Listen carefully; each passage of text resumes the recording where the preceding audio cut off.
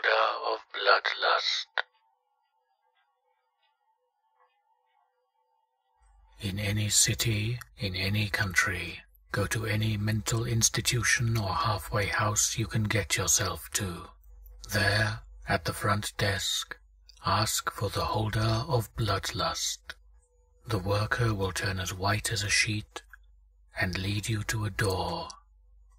The door itself looks normal, except for a small bloodstain at the bottom. Enter the door and you will be on the most hellish battlefield ever conceived by man or god.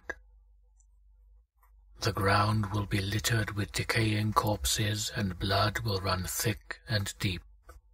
Nearby, there should be a large object with 3 soldiers huddled behind it.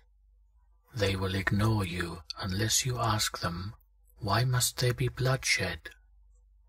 At that moment, the soldiers will fall down, dead, and a hoarse voice will call your name from behind you. Turn around, and you will see a man. He will be bleeding from several wounds in his body, and holding a large, twin-bladed battle axe.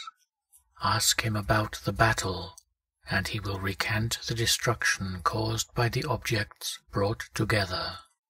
Ask him for the object, and he will laugh at you. Ask him once more. He will call you a fool and swing the axe into a chunk of stone.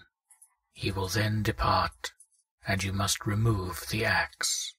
If you do not remove it quickly enough, he will turn around and slaughter you in the most horrifying way possible. However, if you remove it, he will turn and say, "My bloodlust is sated. Yours has just begun."